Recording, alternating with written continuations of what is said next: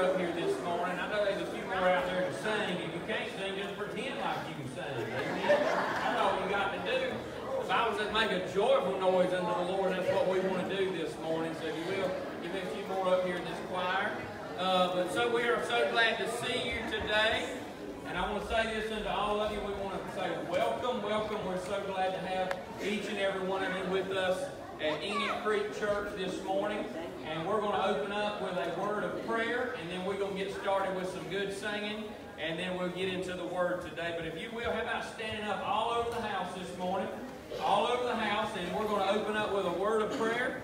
And I'm so glad to see each and every one of you with us today in the house of the Lord. Let's pray together in the name of Jesus. Heavenly Father, we come before you this morning in the name of your Son, Jesus Christ, our risen Lord and Savior, Lord. And we're so thankful for this opportunity that we can come in and worship you in spirit and in truth. And Father, as we gather in the name of Jesus, we just invite the Holy Spirit to come right now and to flood this atmosphere, flood this sanctuary today, touching our hearts, anointing the musicians, anointing those that are going to be singing and speaking, oh God. May everything be done here today bring glory and honor to your name. In the mighty name of Jesus we pray. And everyone said, amen and amen. If you want to, you can turn to page 235, or you can look on the screen this morning as we sing, He Set Me Free. Amen. Put them hands together in the house of the Lord.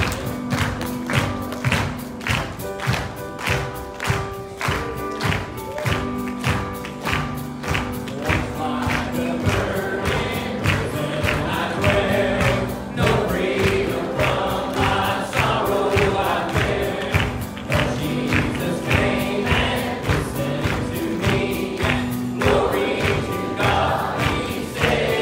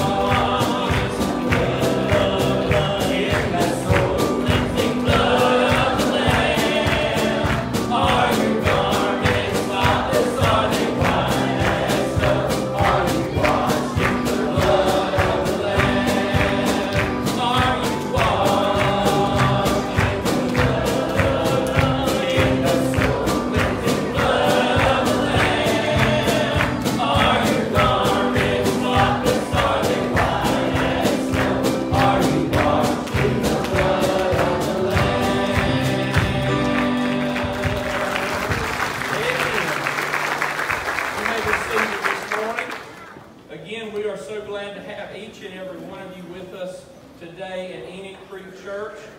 And if you are visiting for the very first time, we are so glad to have you with us. We want to extend a very special welcome to you. Thank you so much for being with us today in worship. Amen. I pray that this will be the first of many visits, and I pray that maybe you will come home, folks, with us. We would love to have you with us as we worship Jesus Christ in spirit and in truth. Amen. And as we get started today, I want to make a few announcements. Of course, I want to welcome you out or invite you out to Sunday school that starts at 10 o'clock every Sunday morning for all ages. Then worship at 11, service on Sunday nights at 6 p.m., and also on Wednesday nights at 7 p.m. We'd love to have you in our classes on Wednesday night. Next, I'll go ahead and tell you this, next Sunday night, or next Sunday, which is Easter, Resurrection Sunday, I invite you to come out and to be with us, especially as we celebrate the resurrection of our Lord and Savior. But also, I'll go ahead and tell you, next Sunday night, there will be no evening service. And also, next Sunday morning is going to be a very special day because of our kids' choir will be coming, and they're going to be performing next Sunday morning. We'll sing maybe a congregation song or two, and the kids' choir is going to have the rest of the time. And then I'm going to share a little bit at the end. So, but please come out and be with us next Sunday as we celebrate the resurrection of our Lord and Savior. Also, today is Palm Sunday, whether you know that or not. Today is Palm Sunday. It's the day we celebrate is when Jesus came riding into Jerusalem on that colt as he prepared. He was making his way to the cross. It was his final trek to Calvary in that week. And this morning I'll be preaching a little bit on that. And we were supposed to have our resurrection celebration this afternoon, but that is canceled today. That resurrection celebration, the Easter egg hunt, and the bounce house, that is going to be canceled today because of the weather. According to the way I've watched it, and I watched it, and I watched it until 8 o'clock this morning, and then finally made the decision that we don't have to postpone it because about 3 and 4 o'clock, that's exactly when the weather is supposed to be hitting and raining. And we're not going to bring it inside. We did that with the Fall Festival. It was last minute, and it was just too much. So we're going to postpone it, and our plan is to reschedule it on April the 28th. That's 2 weeks from today. It'll be the week after Easter, but please, if that works out, that is our plans to do it. We've already got the eggs and the candy and all this good stuff, so we'll have to reschedule, amen, and pray that it works out for that particular Sunday, amen. So pray for that. But we did cancel that, so if you bake something, you might have to stick it in the freezer for 2 weeks, amen? Or you can go ahead and eat it and bake another one between now and then. That's up to you, amen? But please remember that note that it's canceled. We are having church this evening, though. Don't let me forget that. We are having church at 6 tonight. Because I'm going to give you all next Sunday night. I can't give y'all 2 Sunday nights in a row. Y'all wouldn't know what to do. We don't do that around here. So we do have church tonight at 6 p.m. as normal, and then we'll pick up, of course, Wednesday night and go on and hopefully reschedule our Easter egg hunt coming up later in the month. Amen. So remember that. Also, kids choir is going to be practicing this morning after church. If they are part of kids choir, please plan to be with them. Stay after church. Lunch will be provided, and you can pick them up after they practice. Also, the Happy Seniors of Faith want me to announce this Thursday, April 18th, from 11 to 2, they will be meeting. They're going to have their food, their fellowship, and the Word. Please plan to come to be with them. All adults are invited. Also, our family night, which is the last Wednesday night of the month. If you'd like to help bring food for that, you can sign up also in the hallway. And the women's ministry will be having a vintage tea party on May the 11th. And there's one more thing right here, Brotherhood. Our men's ministry will be having a skeet shoot on Saturday, April the 27th. So write that down, men. All you need to bring is your shotgun and some shells. We'll provide the skeets and the throwers and things like that. And we'll have food after that. Plan to be with us for the skeet shoot. I just want to say I'm thankful for all the nursery workers, and I want to praise God for all we got about 9 kids in there. I think we've been busy the last few weeks, praise the Lord. But so anybody that wants to volunteer, let me know, please. Thank you. Rosie said, thank you for all the volunteers for the nursery workers, all that you do. She said, but we always need more. Amen. So if you would like to volunteer for that, they would greatly appreciate that to spread the load around a little bit. it makes it a lot easier for everybody. Amen. At this time, we're going to receive our morning offering. If the ushers, if my men would come as we get ready to receive our morning offering, I'll again remind you to check out the prayer list that's on the back of your morning bulletin. And be mindful of those that are standing in need of prayer. And if you see somebody that is out, if you see somebody, if you know somebody that's sick, let me encourage you to take that bulletin or take their name, call them, check on them, and tell them that we miss them, that we'd love to see them back in the house of the Lord. Amen. And let's go to the Lord in prayer. We're going to bless these tithes and offerings as we faithfully give unto the Lord this morning. Brother Darrell, would you pray this morning and bless the offering? Dear Lord God, we love you, and we thank you for another time to come in your house. Thank you, Lord, for your love and your mercy each and every day. And we ask that you touch and bless these tithes and offerings. Bless all that has to give and all that don't. Lord, bless and anoint all preaching and singing going on here today. We pray that you be glorified and lifted up. In Jesus' name, amen. Amen. As you give this morning faithfully, worship with Sister Jade, and she's going to bring our special worship this morning.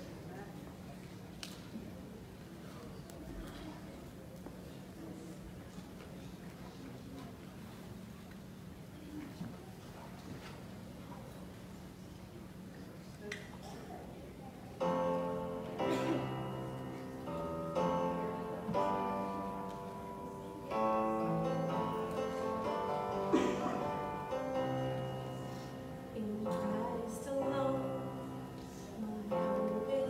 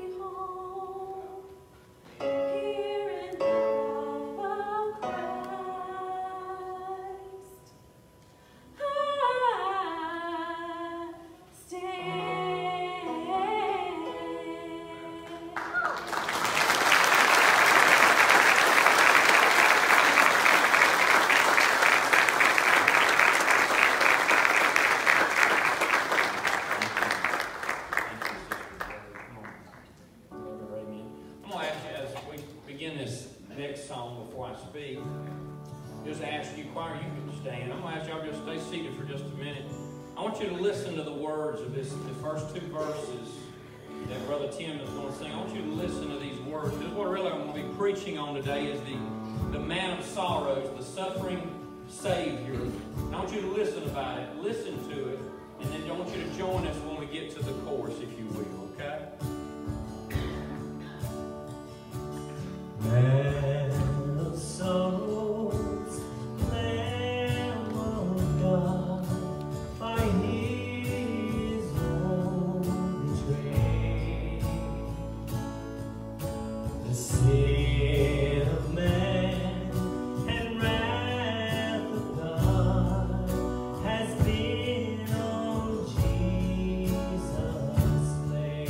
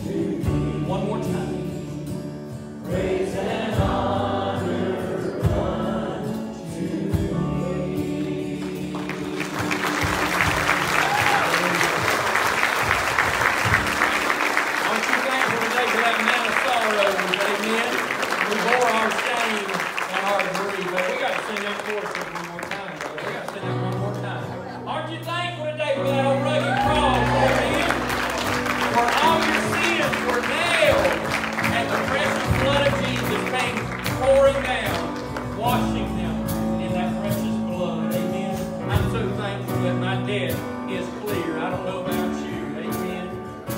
Let's declare that this old rugged cross is my salvation today. Oh, that rugged cross, my salvation, where your love poured out over me. Now my soul cries out, hallelujah, praise and honor. My debt is paid.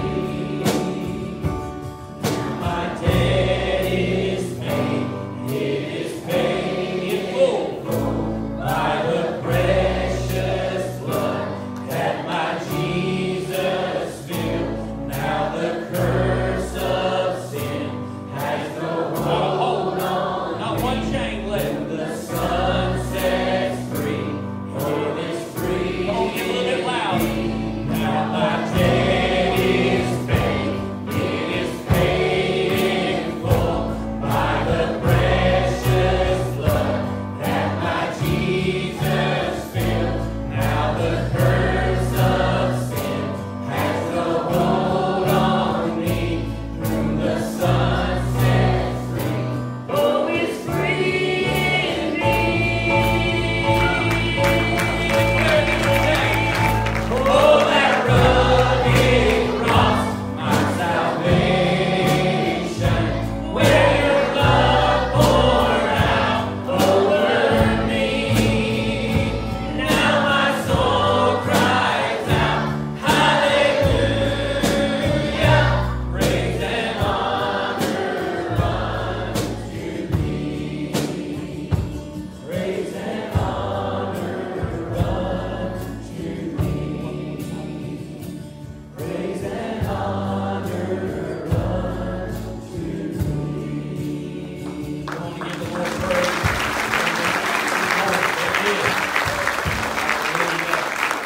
You may be seated today. Amen. You may be seated, choir. You may be dismissed. And also children's church. All children, 5th grade and under, may be dismissed at this time. Also, to go to children's church. Amen. And don't forget, next Sunday morning, our kids choir will be performing. There will be no children's church next Sunday morning. Of course, they will be in here with us, and many of them will be performing. And I encourage you to please come and be with us as we celebrate the resurrection of our Lord and Savior. Amen. If you've got your Bibles, and if you want to take them and find Psalms chapter 22, Psalms chapter 22 is where we're going to be going this morning. And again, I'm so thankful for you being here today. Thank you for being with us as we celebrate Palm Sunday. And again, pray that everything works out. We're going to reschedule our egg hunt for the April the 28th, and prayerfully everything will work out at that time. Amen. But if you got your Bibles, Psalms chapter 22, find them. We'll get to that in a minute. I'm going to preach a little bit differently. I'm just going to go through this verse by verse as I shared with you today this sermon titled The Suffering Savior. We just sang all about what I'm going to preach about, the man of sorrows. Amen. But before we get started, I'm going to go ahead and pray, and I'll ask God's touch and His continued anointing as we get into this text today.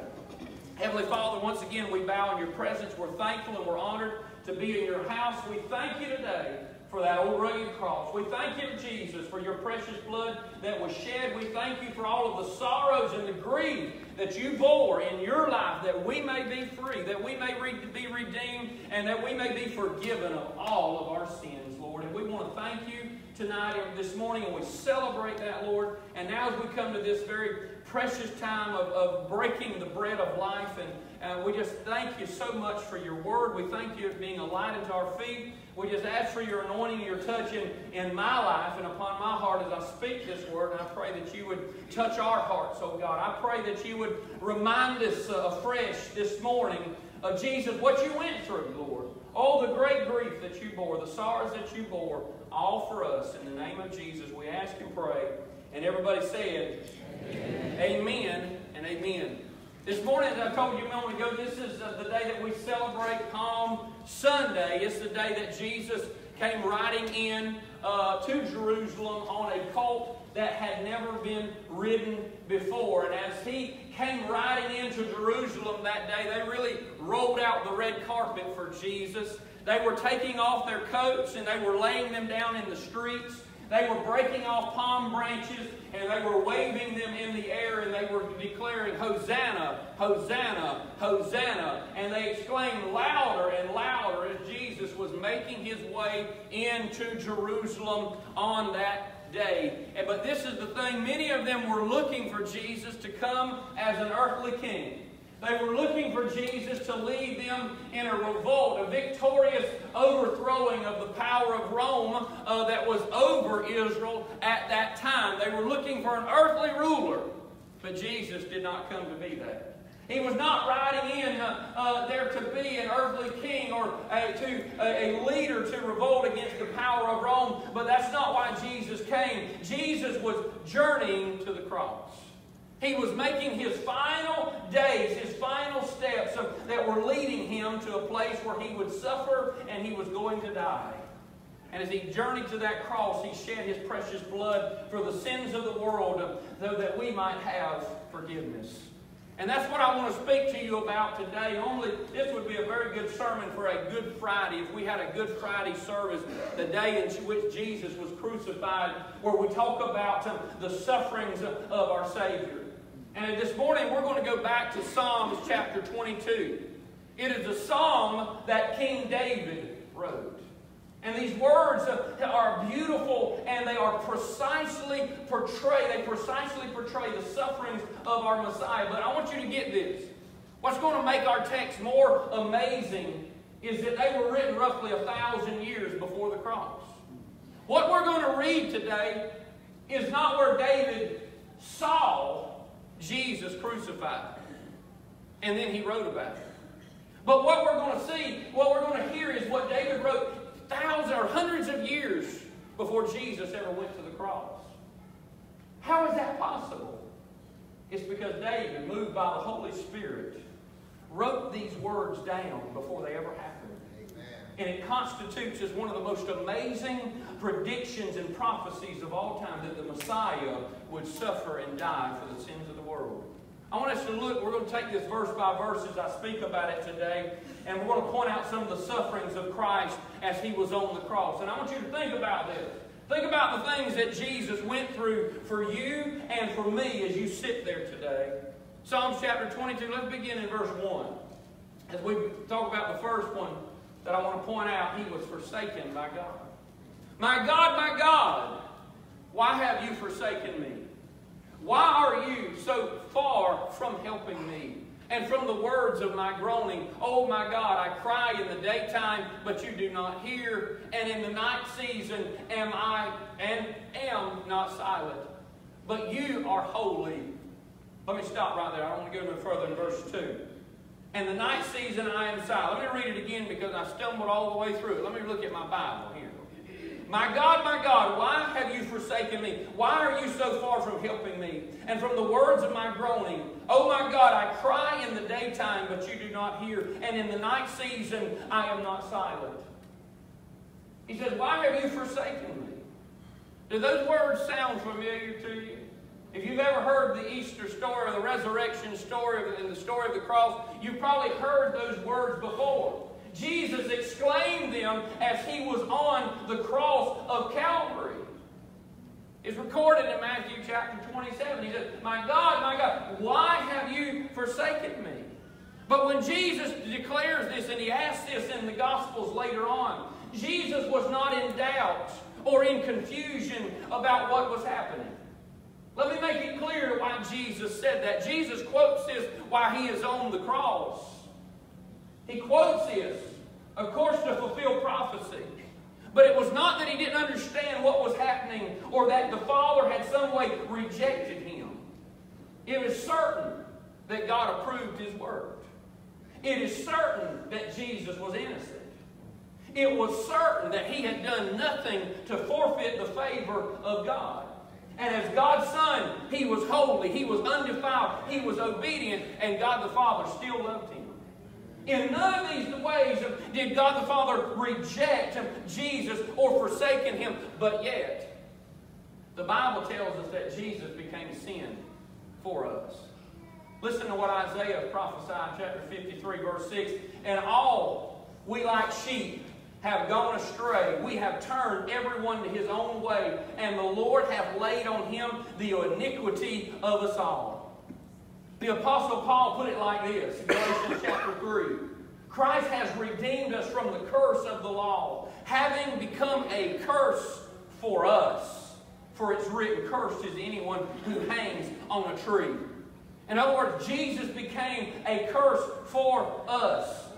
Remember, if you go back to Genesis, the Bible says that man was cursed because of their sin in the Garden of Eden, weren't they? They were cursed because they disobeyed God. Guess what? Jesus took that curse upon himself when he went to the cross. And in that moment, as Jesus hung on the cross, bearing the sins of the world, he knew what it was like to be separated from the Father. As the wrath of God was being poured out upon our Savior, as he hung on that old rugged cross, do you know what he felt? He literally felt the chasm, the gap that was between God and man. He literally felt that distance. He knew what it was like to be desolate and alone and unconscious of the Father's presence. My God, why have you forsaken me? He knew what it felt like in that moment to be separated from God. Can I tell you something, friend? If you're outside of Christ today, if you don't know Jesus as your Lord and Savior, the gap filler, and you are separated from God, you're far from him. Notice this text says that he cries out day and night. You say, Pastor, how does that apply to Jesus in this text? That he cries out day and night. Jesus was on the cross for about 6 hours. They put him on there about 9 in the morning. They took him off that afternoon around 3 o'clock. When they put him on the cross, it was day. But by noon, the sky was dark. The Bible says this in Luke chapter 23. And now it was about the 6th hour, and there was darkness over all the earth until the 9th hour. I want you to notice that. It says all the earth. All the earth. Not just in Jerusalem, but my Bible says all the earth. I take that literally. You may not, but I do. Then the sun was darkened and the veil of the temple was torn. When Jesus was on that old rugged cross, can I tell you something? The sun refused to shine. Amen. As he was bearing the sins of the world. To understand that it was in the day he cried out, and in the night. Because the sun refused to shine as the Son of God was hanging on the cross. And even though that Jesus cried out, God the Father remained silent. And Jesus, for a moment, felt separated from God's presence. He knew what it was like to be forsaken as he hung on that rugged cross. That's why he said that. Let's go a little bit further in the Psalms, going back to verse 3 of Psalms. But then we've got three little phrases, verses right here, that gives us a hint that he was not forsaken. It says, but you are holy, enthroned in the praises of Israel. All fathers trusted in you. They trusted and you delivered them. I'm going to say that again. They trusted and you delivered them. They cried out to you and were delivered. They trusted in you and were not ashamed. Why is those 3 verses right there in the middle of this, talking about the sufferings of Christ? Here he is. He opens up. He says, my God, why have you forsaken me? And we might come to the conclusion, what did God the Father forsake Christ as he was on the cross? No, those verses right there remind us that God had not forsaken him, but that he was faithful. And even though he might have been silent as his Son hung on that cross, God the Father was not absent. He had not forsaken Jesus in his sufferings. And after his sufferings, he would deliver him. He would resurrect him from the grave on the 3rd day. You know what? Sometimes I'm not going to do a lot of application today. A lot of times I'll teach the Scripture and then I'll apply it to our lives. I'm not going to do a lot of that. I want to specifically just talk about the sufferings of Jesus today. But many times we may go through things in our life and we may ask, well, God, have you forsaken me? Have you left me? Where are you at, God, in the midst of my sorrows? Those verses right there tell me that God hasn't forsaken you, even though He may be silent. There are certain things He has to allow to be fulfilled and to happen, and sometimes those things are sorrowful, they are painful, and they push us to the brink of breaking. But God was faithful in the midst of it all. Even though Christ had to endure what He did, and because of the curse, He had felt that separation of God and man, God was still present. Amen. God was not absent. Let's go a little bit further. Jesus understood what it meant to be forsaken or to be separated from God. He also experienced this. He was treated as a criminal. Jesus was treated as a criminal, as a mere nothing, as we're about to see in this text. Let's look at verse 6. But I am a worm and no man, a reproach of men and despised by the people. All of those who see me ridicule me. They shoot out the lip. They shake their head saying, He trusted in the Lord. Let Him rescue him. Let Him deliver him since He delights in Him.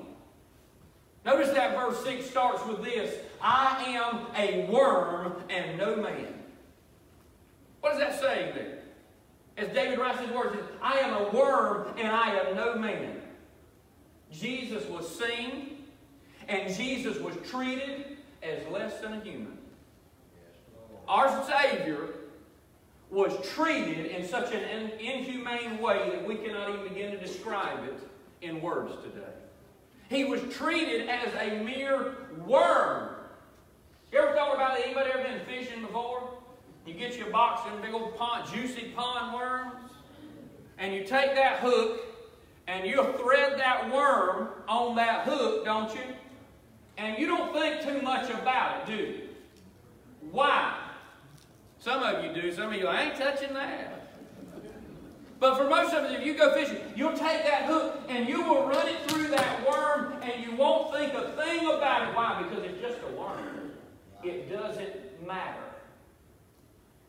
They saw Jesus in the same way as they ran those nails through His hands. They saw Him as nothing. He don't matter. His words, notice they mocked His words. Oh, he believed in God. Let God save him. They saw Him as a nothing. Jesus was saw as a nothing, as a nobody, as a worm. You think nothing about it. It's just a worm. He was meaningless to them, and they pierced Him through His hands and through His feet. It didn't bother them one bit as they run those nails through His hand. You know what? Jesus endured great physical pain, but yet He endured emotional pain and rejection that was just equally as torturous. Not only was He rejected as Messiah, but He was just rejected as a person. He was a worm to them. He was despised and rejected. Isaiah prophesied that this would also be in Isaiah chapter 53. He is despised and rejected by men. A man of sorrows. That's what we were just singing, isn't it? And acquainted with grief. And we hid, as it were, our faces from Him. He was despised, and we did not esteem Him. That backs up what David wrote, isn't it? He was just a worm to them. A nothing. He was despised. He was rejected. We didn't esteem Him. We didn't look upon Him in honor or glory, but we just looked at Him as a nothing and a nobody. That's what your Savior experienced. Furthermore, they mocked Him as He hung on that cross. They would walk by Him and with their lips they'd yell, "Save yourself!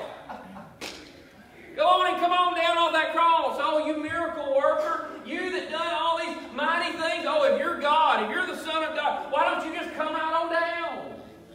Matthew 27 backs that up. It says, it quotes Psalms chapter 22.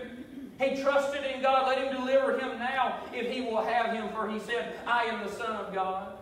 We know that as Jesus even hung on the cross of Calvary, one of the malefactors that was on one side of him.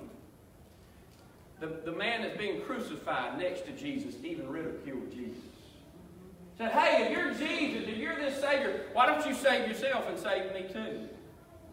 Remember right after that, the other one told him to hush. He said, we deserve this, but Jesus didn't deserve it. He was treated as a mere criminal. Treated as a nothing and a nobody. That's what Jesus went through as he went to the cross for you and for me. Number 3, he was completely deserted. He was completely deserted. Let's look a little bit further in verses 9 through 11. But you are he who took me out of the womb. You made me trust while on my mother's breast. I was cast upon you from birth. From my mother's womb you have been my God. Be not far from me, for trouble is near, for there is none to help me. I'll focus on that last part of those 2 verses. For there is none to help me. You know that Jesus ministered a little over 3 years, walking, going from place to place, ministering, teaching to thousands. I've gotten to probably the largest number of people, not including Facebook, goes out, maybe 300-400 people that I've ever preached to. But we know that when Jesus fed the multitude with just a few loaves of bread and 2 fish, we know there was 5,000 men there at that one meeting. Jesus preached to thousands in that very short amount of time. He healed just as many. The Bible talks about Jesus did so many miracles, so many mighty works, that all the books in the world cannot contain what Jesus did. John says that. His disciples walked with him for 3 years. But yet, when he was arrested and taken into council and taken to these courts, no one stood up for him. No one was there willing to die with him or for him. Nobody. The only one that really said anything was Pilate. And Pilate told the masses, he says, look, this man has done nothing to be worthy of death. But they continued to yell, crucify, crucify, crucify. Where were all these people that worshiped him and yelled and hollered as he was coming in on Palm Sunday? Where are all these people that witnessed the miracles and witnessed the mighty works that he did? Where were the disciples? Not one of them was standing up, I'll die with my Jesus. Not one. You understand that? Not one. Not one said, I'll die with him. Nail me to a cross beside him. He's not one. He was completely deserted. Jesus said that was going to be in John chapter 16. He says this, indeed the hour is coming, yes, has now come, that you will be scattered, each to his own, and will leave me alone. All those on the earth would leave him alone and would forsake him. He was utterly forsaken. Not only had the disciples forsaken him, but those that praised him, riding into Jerusalem, were gone. They were nowhere to be found. There was none to help him. Oh, the loneliness that our Savior must have experienced. I want you to imagine for just a moment not having a soul on earth that was willing or able to help you. We cannot even begin to fathom that, because you've got family, you may have a spouse, you may have a child, you may have some. Imagine not having one soul on the earth that you could call on or could count on. Completely and utterly alone, deserted. Yes, Lord. We can't even comprehend that. That's what Jesus experienced on his way to Calvary. Let's go a little further, verses 12 through 13. I just hope you think. I bring this out today because I want you to realize what Jesus went through for you. I think sometimes, well, he died on the cross. We forget everything that he went through, church, for us. The suffering and the sorrow, and it just becomes a story to us. Oh, yeah, we believe it. But I'm telling you, I pray that just through some of the words and just reading this Psalms today, that our hearts would be broken afresh and anew today with what Jesus did and his sacrifice for us. Let's read verses 12 and 13 and go. Many bulls have surrounded me. Strong bulls of Bashan have encircled me. They gape at me with their mouths like a raging and a roaring lion.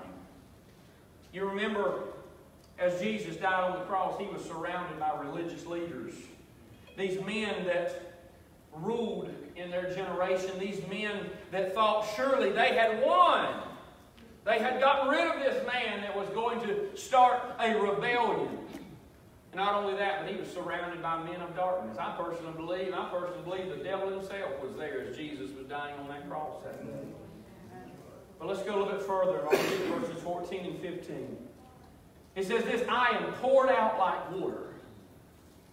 I am poured out like water. All of my bones are out of joint. My heart is like wax. It has melted within me. My strength is dried up like potsherd, and my tongue clings to my jaw. That reminds me, I need some water too. You have brought me to the dust of death. What a description. What a description David gives as being completely exhausted from the cross. The fourth thing that I want to point out to you is Jesus went to the cross. He was completely and utterly exhausted. In his moral state, as it was God in the flesh, as he carried the cross, as he was beaten with that cat o' nine tails, and he hung on the cross, he was complete. He gave everything that he had to give. He said, I am poured out like water. If I was to take this water and just to pour it, I'm empty. I can empty this bottle if I pour it out. In other words, he said, I'm empty. I have given everything that I have to give physically. I'm poured out like water. If you remember, as Jesus was going he was going up Calvary, he was carrying the cross after he had been beaten. If you remember, he completely collapsed under the weight of the cross. And a man by the name of Simon of Cyrene was ordered to help Jesus to carry his cross the rest of the way. He said, I am poured out like water. And David is writing all of this hundreds of years before it ever happened. Amen. But he's given this beautiful illustration of what Jesus was going to go through.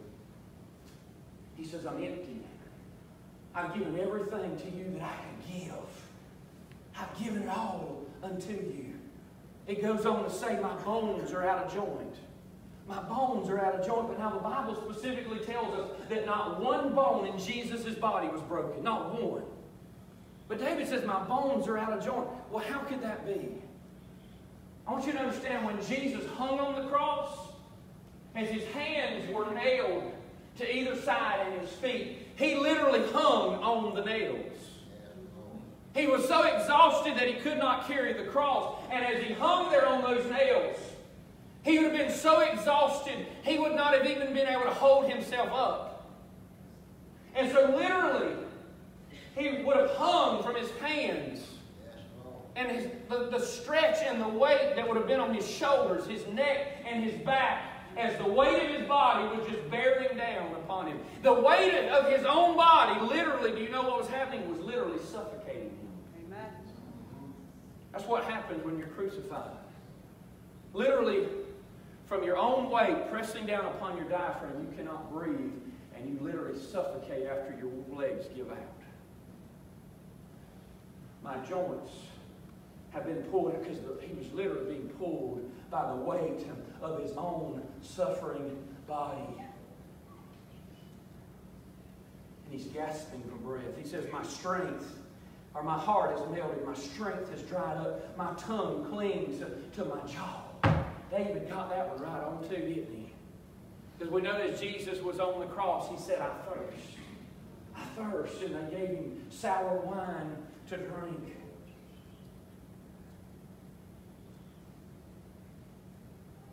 This is what Christ experienced, church, as he hung on that cross. Amen. Don't you ever think lightly of what Jesus did for you. Amen. He was completely exhausted. He gave everything he had to give. Number 5, his hands and feet were pierced. Let's look at verse 16. For dogs have surrounded me. The congregation of the wicked have enclosed me. They pierce my hands and my feet. I can count all of my bones. They look and stare at me. They divide my garments among them, and from my clothing they cast lots. I want you to just get really how prophetic this is. I can't stress that enough. I want you to get how prophetic that was in what David says here about crucifixion. And this lets me know that there is no book like the Bible on the face of the planet. There is no book like the Bible on the face of the planet. I want you to keep this in mind, that David lived almost 1,000 years BC, before Christ. He's writing this in that time period. Understand. I was doing a little research on this and digging up about crucifixion, and I wanted to know when did crucifixion, the cross, when did this type of torture, when did this type of execution come to be? And according to what I studied and looked up, as far as history tells us, crucifixion did not exist in David's day. Understand that crucifixion, being killed on a cross, did not exist in David's day. Historians believe, that's what I looked up, that crucifixion originated with the Assyrians and the Babylonians, but they are certain that it was used in Persian in the 6th century BC. That is still several hundred years after David.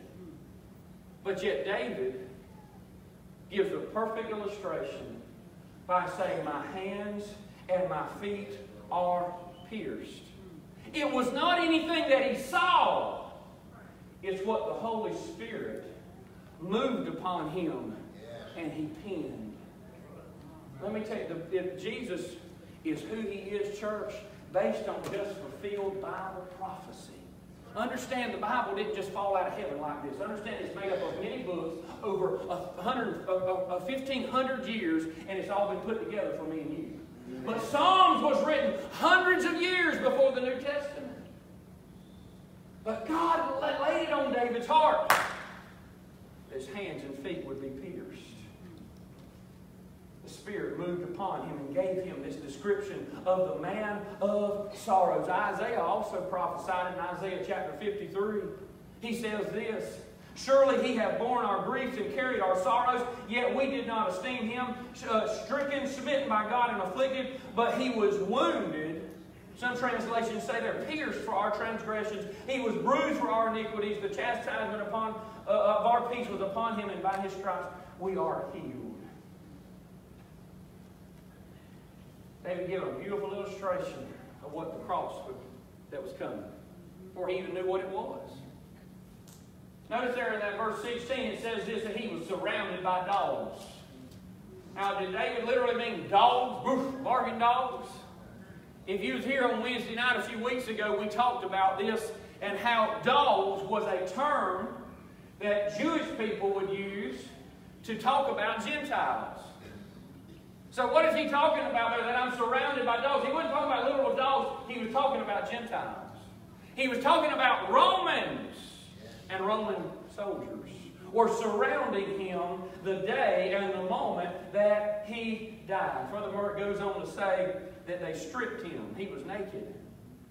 We always see Jesus portrayed as he has something over him. Jesus would have hung naked on that cross. There would have been nothing that was covering him whatsoever. He says, I can count all of my bones. I see everything. They look and they stare at me. He was naked as he hung on that cross.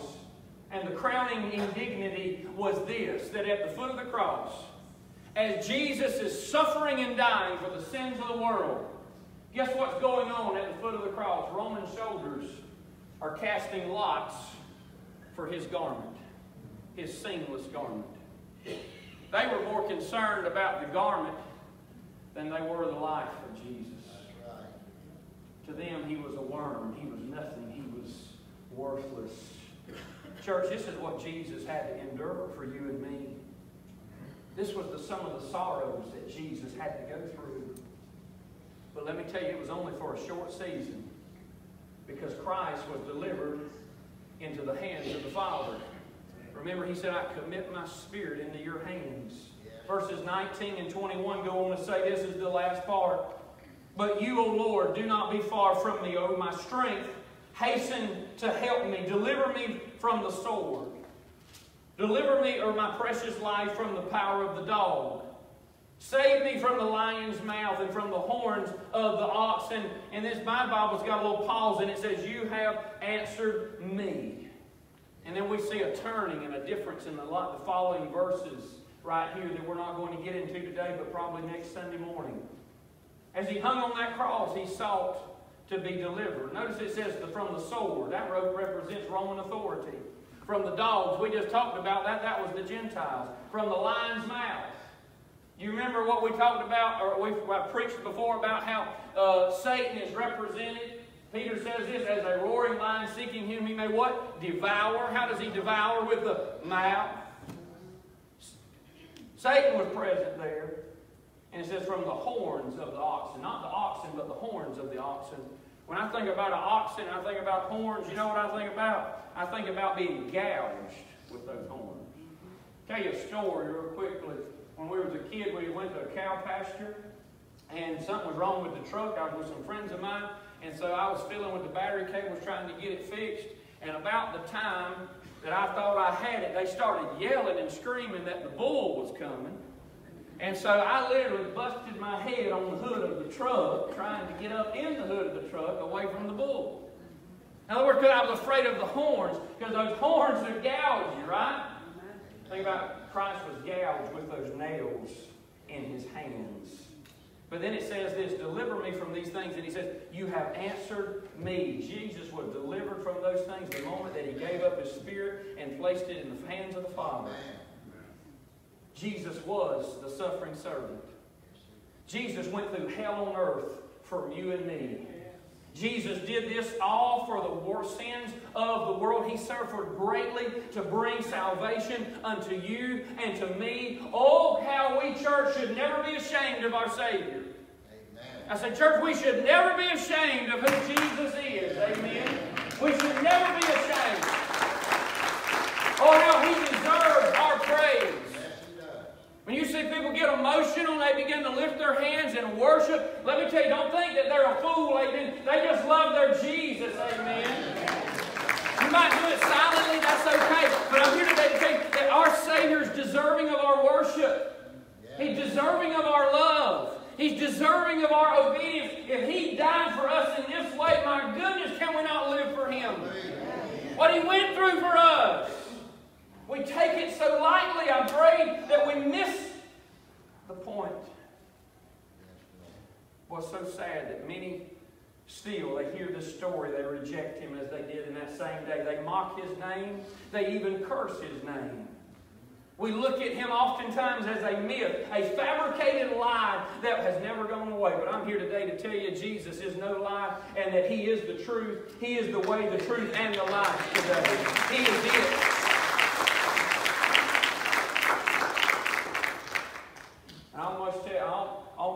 I must also tell you that He's not the suffering Savior anymore either. Right? He has been delivered from that suffering. It says, yes, you answered me, you have delivered. Jesus is not the suffering Savior anymore. Because God the Father and the Holy Spirit resurrected Him on the third day. We'll get into that today. Next week, He is no longer the suffering Savior, but now He is the eternal glorified Savior, and He is at the right hand of God the Father, continually making intercession for you and I. And as He said in Revelation, I am alive and alive forevermore. Amen.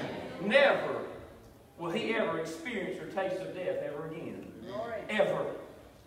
And as the children of God, I'm telling you this morning, we can celebrate in His sufferings. We can rejoice today for what Jesus went through. We can rejoice because through His sufferings, there's been many blessings poured out upon us. If I was to go through them all, we'd be here for another hour. Amen. I know you don't want that. But by His sufferings, we're redeemed. He became a curse for us. We're no longer under the curse of sin. He became that curse. We're no longer separated from God. No longer forsaken, no longer distant from God because of what Jesus has done for us, because He paid our debt of sin by redeeming us on the cross. He paid in His precious blood. I no longer have to fear death. I no longer have to fear hell because of what Jesus did. Not only that, but I'm made whole by His sufferings. He said, by your stripes we are healed. We are made whole. I believe that Jesus provides spiritual healing. I also believe He provides physical healing for our bodies. There are so many more blessings I won't even begin to say them. But church, I'm telling you, He deserves our worship this morning. Come on to the music, Brother Kim, the rest of you. He deserves our obedience. He deserves us to be unashamed of Him. And let me say this, He deserves our heart. Amen. Just simply say that. He deserves our heart. Amen. Can I ask you a question as we close this morning? Does He have your heart? John said this, we love Him because He first loved us. You want to know why He went through all that suffering? Why He went to the cross? Why He felt forsaken? Why He was left to the altar? You know why? Because He loves you. Amen. For God so loved the world that He gave His only begotten Son, that whosoever believes in Him, this is the condition, that whosoever believes in Him should not perish, but have everlasting life. Does He have your heart this morning? True. Think about that for a minute. Think about it and reflect today on what He did for you. Will you bow your heads and close your eyes? If you want to play softly, that's fine. I want to ask you a question as we close this service. You've heard what Jesus Christ went through for you. As we remember His sacrifice, we remember how He suffered. We remember His emotional stress, how He physically was exhausted. He gave it all for you. But does He have your heart today? I want to ask you a question. Have you ever been saved? Have you ever given your heart and soul to Jesus? If not, if you say, today, Pastor, I want to be saved. I want to know Jesus as my Lord and Savior. If that's you, would you raise your hand and say, today, I want to know that I'm saved. I want to give my heart to Jesus. Is there one in here today? Is there one? I see that hand. Anybody else? I see those hands. You put them down. I want you to say this with me right here. This has nothing to do with exact words. Is there a special prayer? No. It all has to do with the position of your heart. In believing that Christ is who He said He is. Church, I want everybody in here today, I want you to pray this prayer with me as we call on Jesus this morning. Will you do that with me? Lord Jesus, I'm a sinner. I need your forgiveness. I believe that you died for me. I ask you right now to forgive me of all my sins. I give you my heart. I am yours. I ask you to give me the Holy Spirit as my inheritance. I make you my Lord and my Savior. In Jesus' name, amen and amen. Lift your hands all over this place right now. Lift your heads. Lift your heads. Amen. Listen to me right now. If you proclaim that today, right now, if you prayed that prayer, not just because, you prayed what Pastor Zack said, but if you pray that and you meant it from your heart today. Jesus, I believe I'm a sinner. But I believe that you died for me, and I ask you to forgive me of my sins and to come into my life. Listen to me. When you confess the Lord Jesus, the Bible says this, that you shall be saved. Whosoever calls upon the name of the Lord shall be saved. Romans chapter 10, verse 13. And it also says that you will not be ashamed. He will not turn you away when you call upon His name. So I want you to know right now, if you profess that today with all of your heart, and you meant it, according to the Word of God, the authority of God, I tell you today, you're redeemed, you are forgiven, you are saved, and your sins have been washed away. And the Bible says this, that the angels in heaven are rejoicing, and also that your name is being written down on the Lamb's Book of Life. You just lose heaven confession of faith. And so we rejoice with all of heaven today for those that have given their hearts to the Lord. I encourage you this. If you said that, you meant it, then make a profession of faith and be baptized. Amen. That next step. I want to ask you to do this for me. I want to ask you to be bold in this.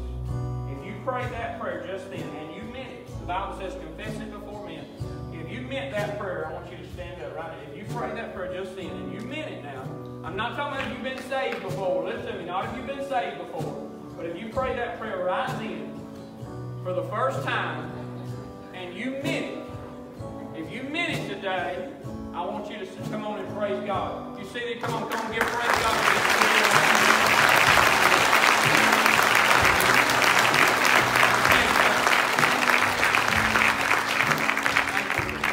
I want them to understand what the first time. According to the authority of the Word of God, the Bible tells me that you're saved, that you're forgiven, that you're redeemed. And all the sin that's behind you yesterday, let me tell you something. He said, I've cast it in the sea of unforgiveness. I'm not bringing it up no more. That was yesterday. That was in the past. And it's gone. Amen? Amen. Aren't you glad today that we serve the Lord? He bore so much for us that we could simply come before Him in faith and say, Lord Jesus, forgive me of my sins. Woo! We live in one of the best times that I've ever lived on the earth, that we can come to God and be saved in faith. I believe that with all my heart. Stand up all over the house today. As we close this service, we're not ending without an altar call. So if you still need to come pray, if God's still speaking to your heart, maybe you need to come pray for yourself. You need to pray for somebody. We never close this service without having an altar call. You need special prayer, I'll pray with you. Whatever the case may be, as we sing this closing song. Amen. Worship with us today. Listen to me.